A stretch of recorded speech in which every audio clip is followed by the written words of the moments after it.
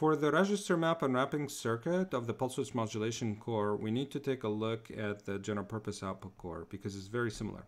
So in the general purpose output core, it outputted different digital outputs, and each one of these digital outputs with either 0 and 1. And I believe we used about 16 of these, and we connected them to the LEDs to see the values that each one of these outputs are. In the pulse width modulation core case, what we have is what we call 1-bit analog signals, and we can have many of them, as many as we want. And each one of them will have different voltage, and we're going to connect it to different analog device, and effectively it will do different effect on these analog devices. But for the sake of simplicity, we're going to assume that this particular core is used with the same exact device or the same types of devices. You might have several of them, and this means that we're just going to use one exact switching frequency for all of them. And this is just for simplicity.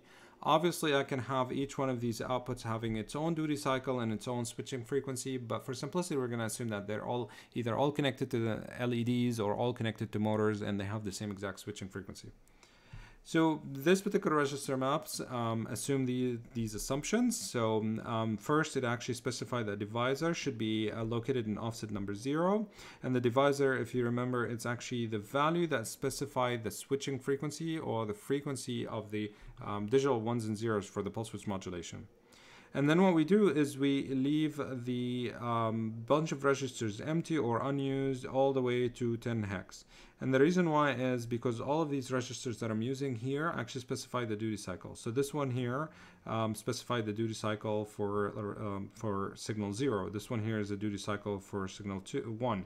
This one here is a duty cycle for signal 2, all the way here. And of course, I can have all the way to 15. So total, these outputs in here can be up to 16 analog signals because I'm using this particular register map. Why am I pushing all these duty cycles to the bottom? Well, because all of them have this one in here, one in here, and one in here, and it will just, when I'm writing my wrapping circuit, the decoding part would be much, much easier that way.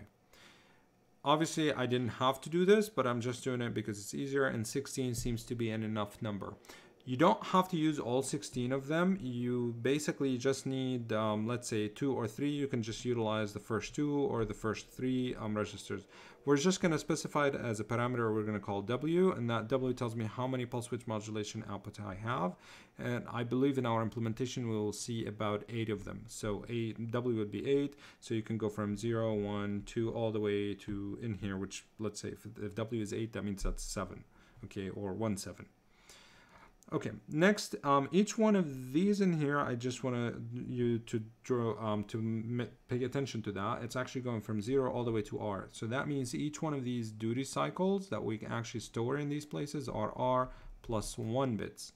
Why is it R plus 1 bits? Is because we want that duty cycle to be like, if you set it to a certain value, and that value is actually going to be 1, 0, 0, 0, 0, 0, 0, all the way, basically all the way zeros. That's basically the 256 if we're dealing with 8 bits R. This way I will be able to get the 100% duty cycle.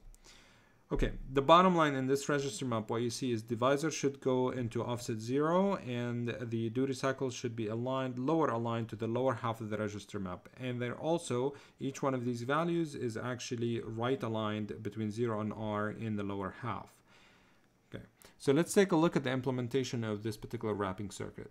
So here's the implementation for this wrapping circuit. It's I/O pulse width modulation core. Again, I'm providing that W as a parameter. I'm providing it the default value of 6, but when I instantiate this, I could specify it whatever I want.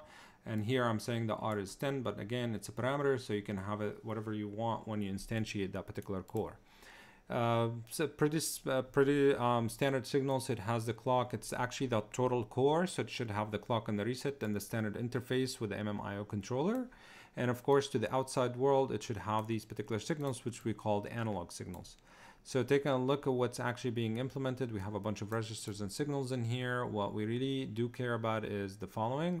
So we have the wrapping circuit, and if you take a look in here, what you see is actually the processor is only writing.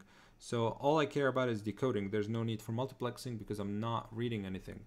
And what is it decoding? Well, it has a couple of things. It's either writing the duty cycle or the duty basically cycle or the divisor.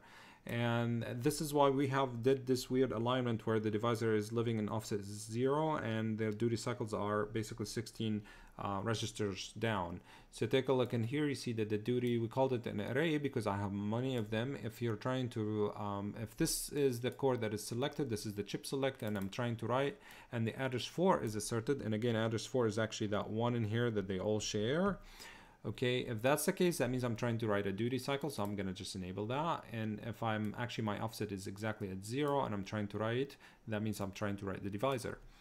Okay, that's pretty straightforward. So you take a look in here, this one here is actually for the divisor, this one here is actually for the duty cycle. And of course for the duty cycle, I might have many of them, so I'm gonna have to decode it based on the lower 4 bits of the address, because the upper 4 bits is just exactly 1. Okay, and I have used it in here. So this one here just fills it out. So what this tells me is each one of these core generators or pulse width modulation generator is actually having a different register associated with it.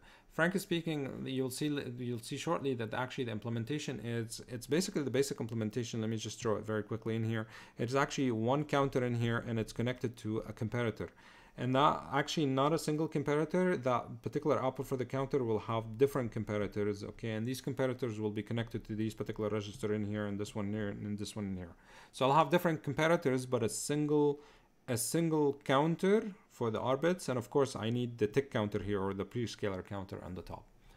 Okay, so we take a look at the implementation in here. What I have is actually exactly the same as the enhanced design. I have the Q, the D, the pulse width modulation to avoid the glitches. We take a look at the prescaler is exactly the same as the enhanced case, and then I have the counter. It's the same exact thing as the enhanced case, but here's where the difference is. The difference is I have multiple comparison circuits because I might have different outputs, and how many outputs I have W. So parameterizing it, meaning I have to use the gen var and the 4 loops in here. And again, these are just a bunch of comparator circuits. That's what we're replicating. We're comparing different the value of the counter against some sort of a registered value. And this one here is a register. And if you take a look at the definition, it's actually a 2D array or a memory. You can think about it. Of course, the pulse width modulation, the output, we're just gonna straight ahead, just basically assign it one by one. And the PWM is actually W signals because this is the output analog signals, and of course because we're not reading, we're just going to assign the read to 0 because there's no multiplexing whatsoever here.